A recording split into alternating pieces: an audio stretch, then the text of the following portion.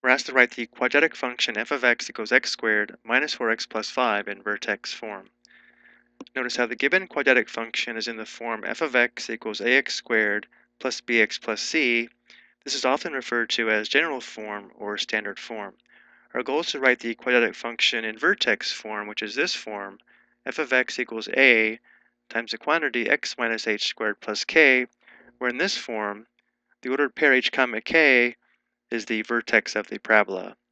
And because the quadratic function is in general form or standard form as shown here, one method to do this would be to use these formulas here to find the coordinates of the vertex, and then use those values to write the function in vertex form.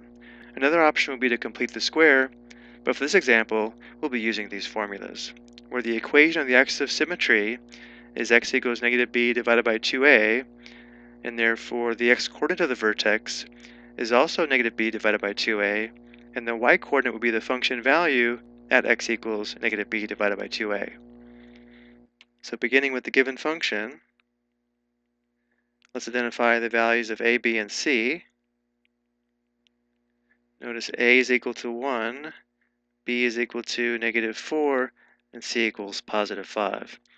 So now let's find the equation of the axis of symmetry, which will also give us the x-coordinate of the vertex.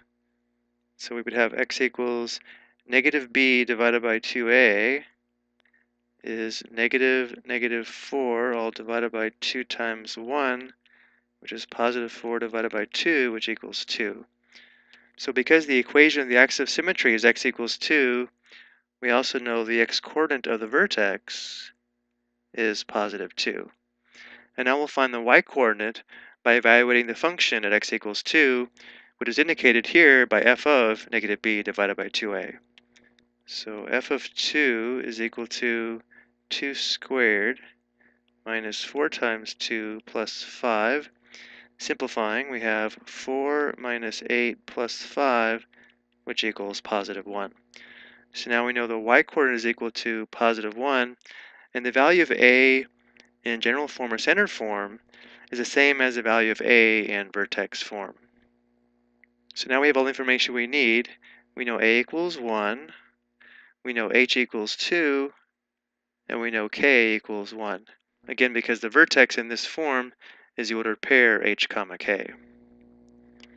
Which means in vertex form we'd have the equation f of x equals 1 times the quantity x minus 2 squared plus 1.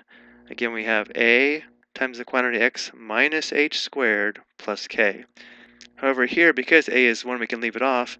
It's more common just to write f of x equals the quantity x minus 2 squared plus 1.